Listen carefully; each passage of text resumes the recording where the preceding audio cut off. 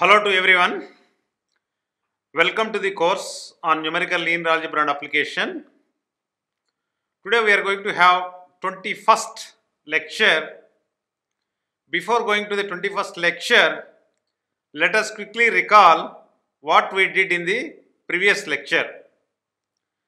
Previous lecture, we have done how we can handle the system Ax is equal to B when we have more than one right side vector. These kind of examples you can find out in many physical applications as spoke, and today we are going to have a different concept how actually the stability could be estimated by computing the condition number. That is, computing and estimating the condition number. The obvious way to locate the condition number will be compute it from its definition. So you will have A inverse. Compute norm of A and norm of A inverse and multiply them. So essentially what I mean to say is condition number is nothing but norm of A times of norm of A inverse. So if you multiply these two things, you get what we call a condition number. So obviously when I don't mention the specific time of norm, it is understood that it is a 2 norm. We have seen that computing the inverse of A requires about 8n cube by 3 flops, where n is size of the matrix. N is the size of the matrix. Where n is the size of the matrix. So you require 8n cube by 3 flops, that is floating point operations per second. Thus, finding the condition number by explicitly finding A inverse is much more expensive than finding the solution of Ax is equal to B itself. So therefore, one has to be very careful while trying to find out the A inverse and norm of A inverse. On the other hand, to compute the condition number, we need to know norm of A inverse, not the inverse itself. Further, the exact value of condition A itself is seldom needed. An estimate is sufficient. An estimate is sufficient. The question, therefore, arises whether we can get a reasonable estimate of A inverse without computing the inverse of A explicitly. We present an optimization based algorithm as shown here. What is this estimation based algorithm is? An optimization algorithm, it was during the year 1984 has proposed a method for estimating norm of A inverse based on an optimization technique. This technique seems to be quite suitable for randomly generated matrices.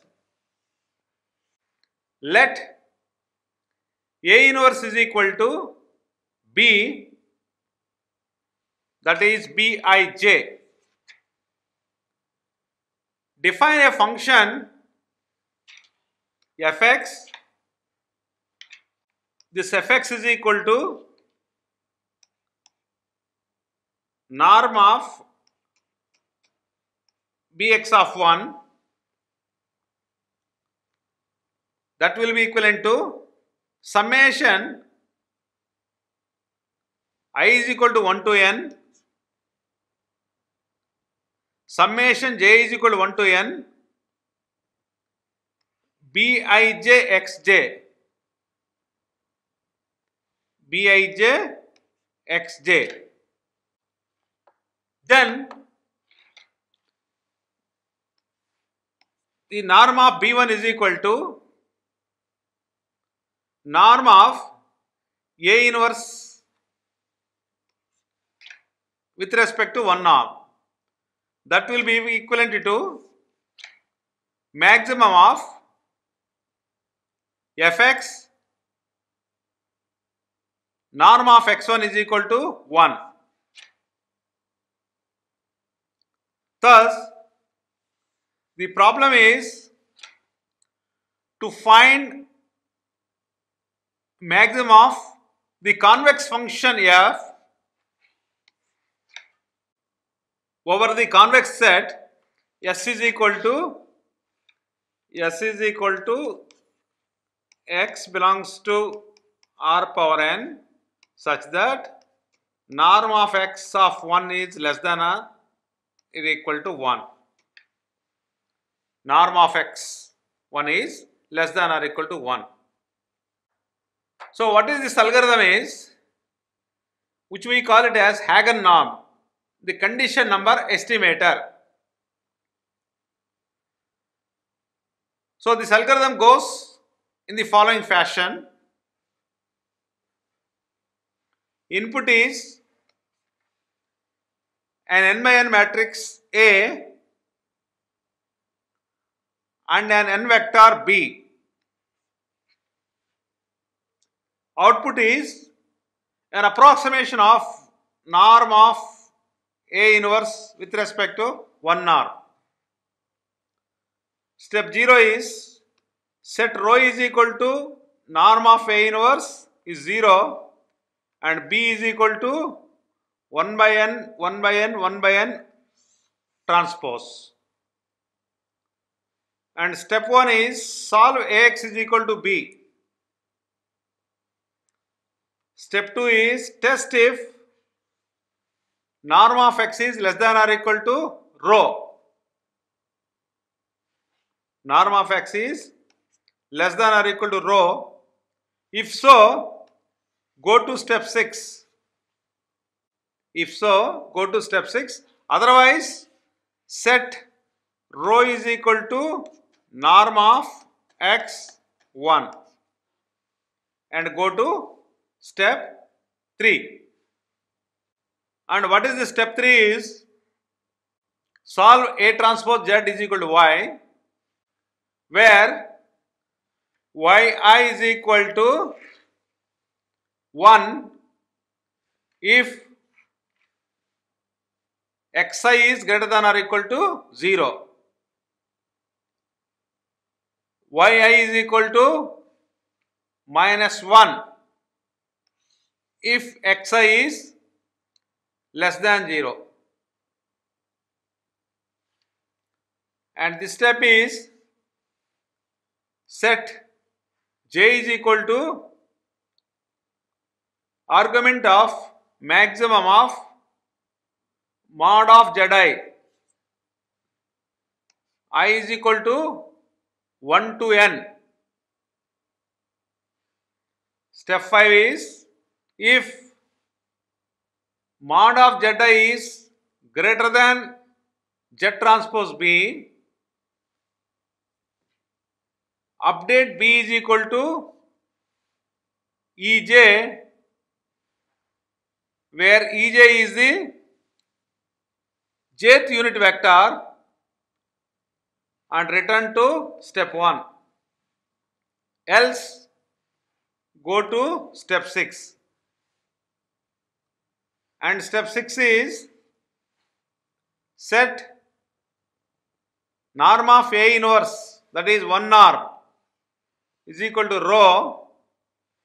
Then compute the condition number rho of norm of A1. It is well known that the maximum of a convex function is obtained at an extreme point. Hager method consists in finding this maximum systematically. Hager remarks that the algorithm usually stops after 2 iterations. An excellent survey of different condition number estimators,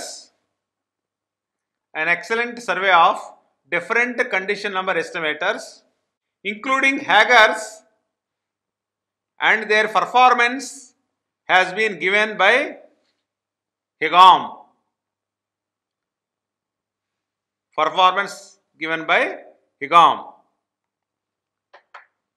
Let us quickly see how this algorithm would be helpful.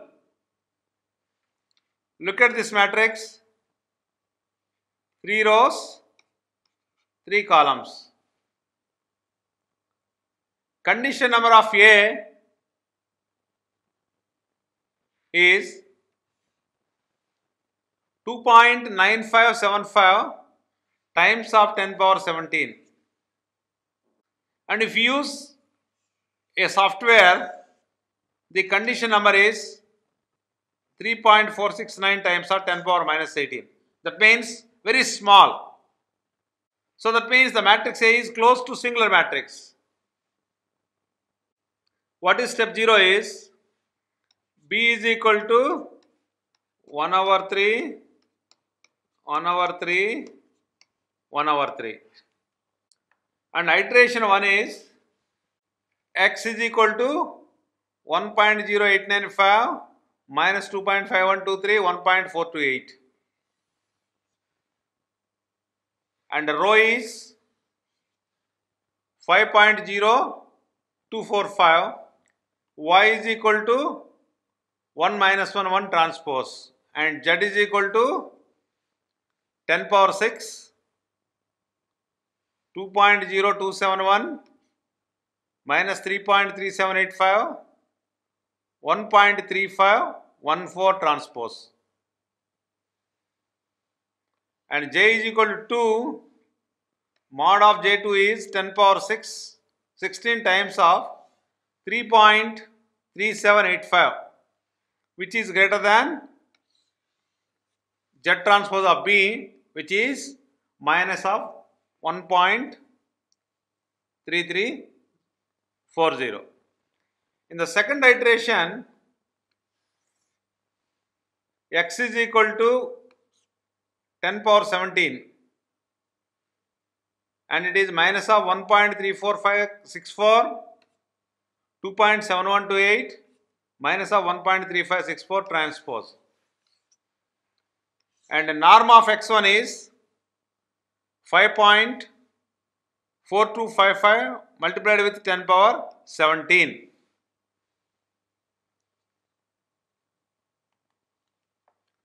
So what is the remark over here is, since norm of x1 greater than rho, we take norm of A inverse is 5.4255 times of 10 power 17. This is an excellent estimate of norm of A inverse with respect to first norm. Note that condition 1A is rho times of norm A1, that is 8.6808 into 10 power 18, and a norm of A inverse is 1.8014 10 power 16.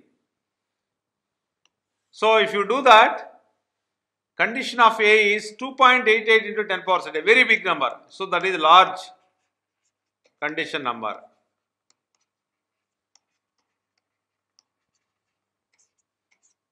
Large condition number.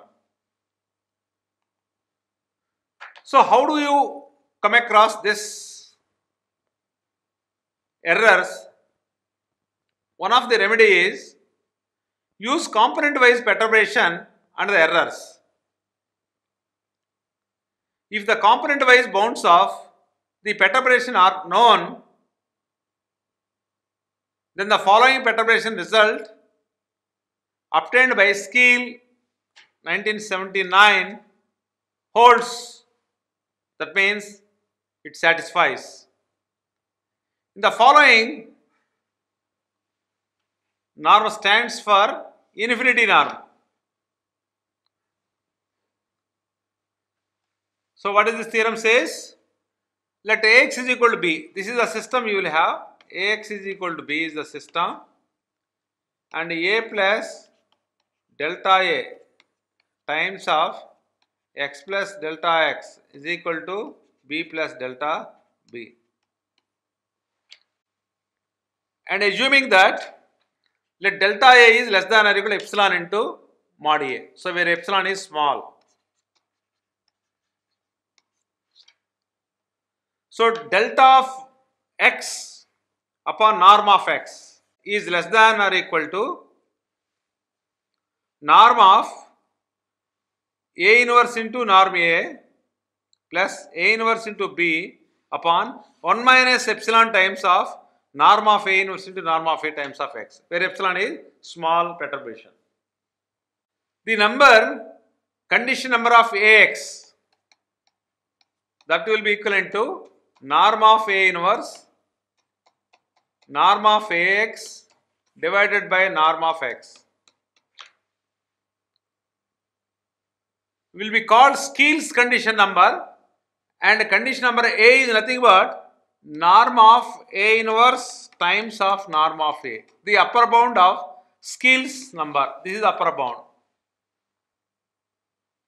An important property of condition number of Ax is Skeel number is invariant under row scaling. So if you do the row scaling, the Skeel number will be invariant. It can therefore be much smaller than usual condition number, that is condition number of Ax is useful when the columns of A inverse vary widely. So when the columns of norm of our A inverse vary widely, then you can have this condition number. Then one can see that how you can implement by using the iterative improvement. Suppose you computed solution x hat of the system Ax is equal to B. So you have the system Ax is equal to B is not acceptable. It is then natural to wonder if x cap can be refined cheaply by making use of the triangulation of the matrix A already available. So the following process, what we call iterative refinement, can be used to refine x hat iteratively up to some desired accuracy. What is the iterative algorithm refinement? Input is A is R of n by n, n rows n columns, and B is R of n over n. And tolerance is epsilon. Then output is a refined solution set x of 0 is equal to x hat. A refined solution x of 0 is equal to x hat. For k is equal to 0, 1, 2, etc. Compute the residual vector Rk, that is B minus Axk. So R of k is equal to B minus Ax of k. Calculate the correction vector Ck by solving the system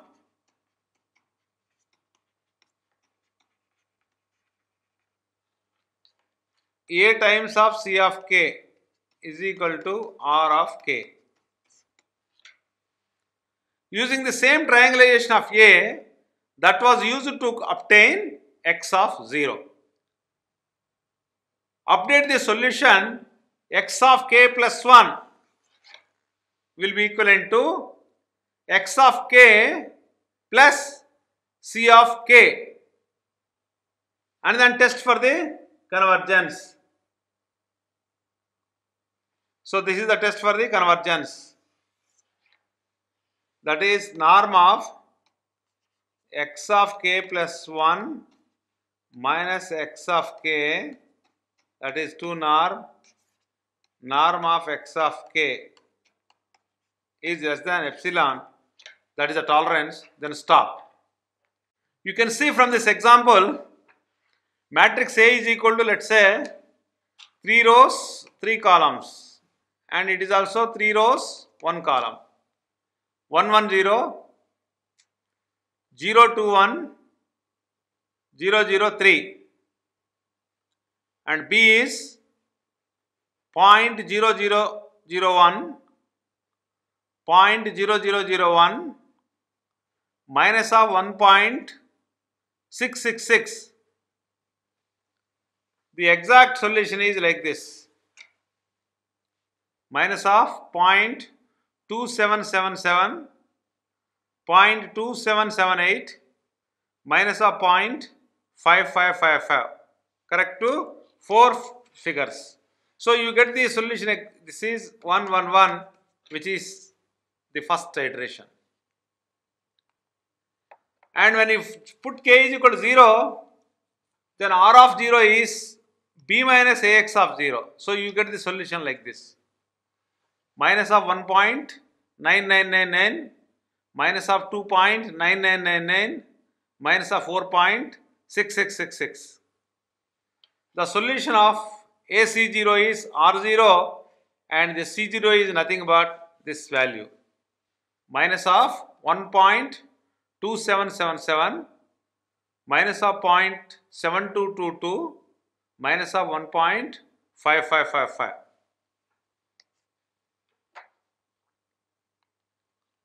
And you can write x of 1 as x of 0 plus C of 0. So ultimately we will end up with this matrix.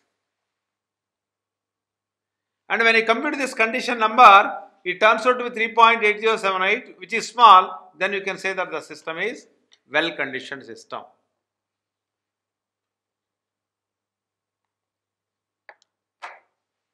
Now next we see accuracy obtained by iterative refinement. To what extent we got the accuracy?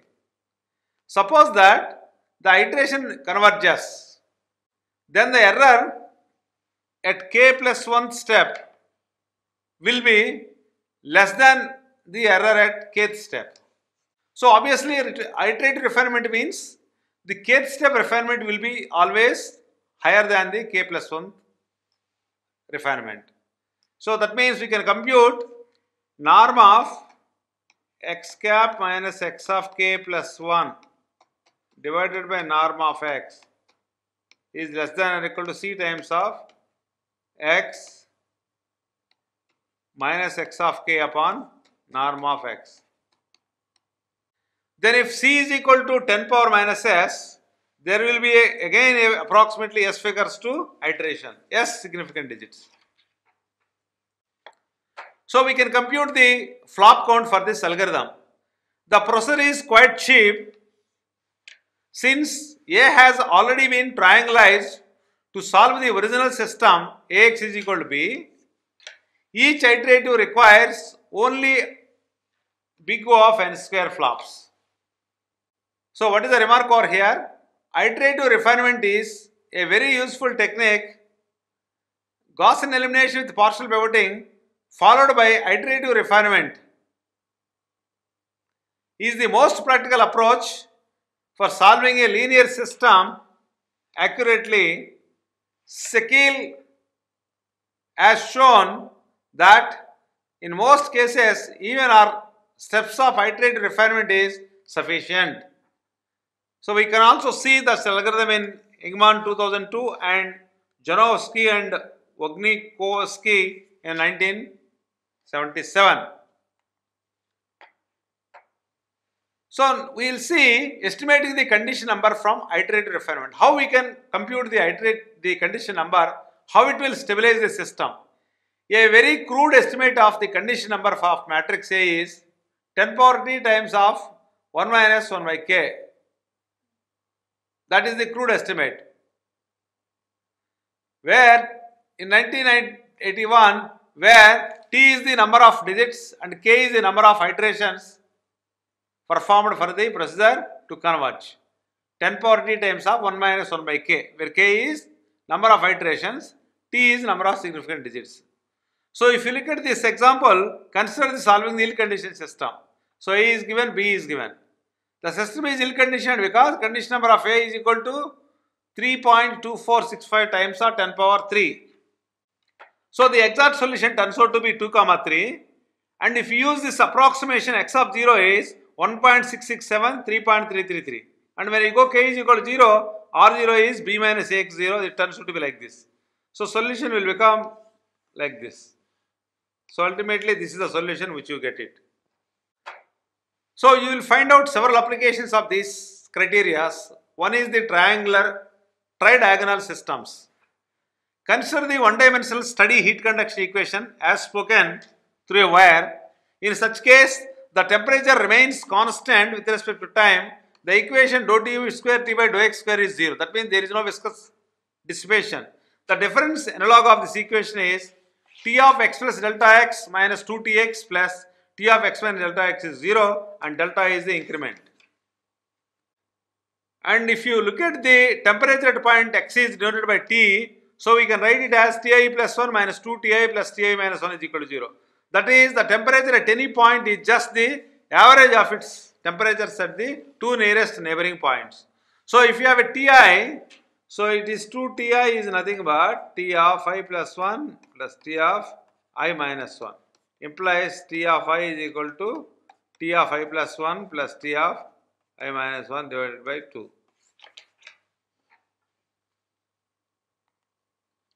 Suppose the domain of the problem is 0, less than x, less than 1. Divide now the domain into 4 segments of equal length. So delta x will become 0.25. So it is 1 by 4, 2 by 4, 3 by 4, 4 by 4.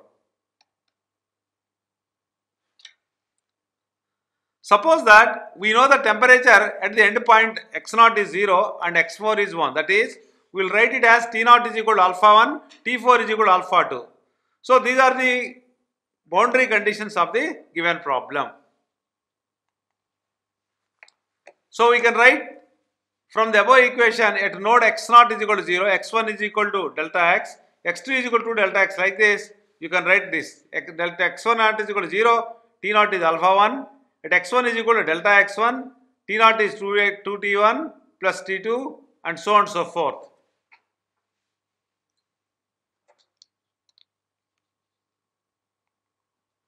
So the matrix from these equations can be written as like this. 5 rows, 5 columns. The tridiagonal system, the solution of this system will be given in temperatures at the nodes x1, x2, x3. So essentially you will have a rough structure and you are trying to find out the temperature by using the two extreme values, and which is nothing but average of those two temperatures. Symmetric tridiagonal and diagonally dominant systems. Some examples. In order to see how such systems arise, consider now the unsteady conduction of heat. So heat transfer takes place in solid bodies and also few metal bodies. The condition implies that the temperature T varies with time. The heat equation will be like this. 1 by alpha into dou T by dou x is equal to alpha times of d square divided dx square. So block tridiagonal matrix is to see how block tridiagonal system arises in applications. Consider the two-dimensional Laplace equation. This is the Laplace equation. A discrete analog to this equation, similar to Laplace equation method, I can do the Laplace transform, but for the time being you can see the indices which I have taken. This will give rise to a linear system of n plus 2 variables. So variational formulation of a two-point boundary value problem. This is also one of the applications. Let us consider two-point boundary value problem. Minus u prime plus u into delta x is equal to 0. u0 is equal to u of 1 is equal to 1. And this has become the two-point boundary value problem. So I will stop over here, and what we learned today is how the approximations can be done by using the different right hand side vectors, and what are the consequences, what is the determinant, how the boundary value problem will have a variational principle and all those stuff. So in the next class we will see some more examples on the boundary value problem. So I will stop over here. Thank you very much.